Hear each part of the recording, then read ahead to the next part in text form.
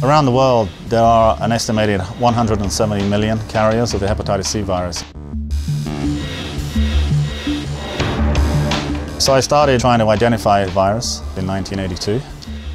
It ended up taking 7 years. 20% of those infected will develop severe liver disease.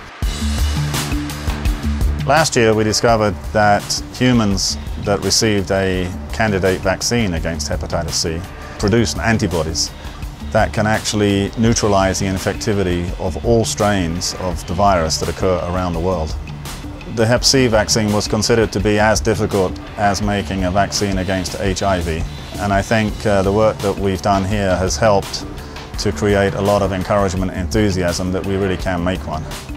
I was very pleased to come here to join the University of Alberta because for those of us that really want to work on virus research, immunology research, and translate that work, that knowledge to diagnostics, drugs and vaccines, this is one of the best places in the world to be.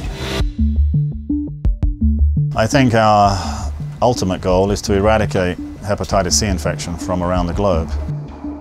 That will probably take a lifetime of a young person, but now we believe that a vaccine is possible. So I think we have a real chance of eradicating this infection over the next 20-30 years from the planet.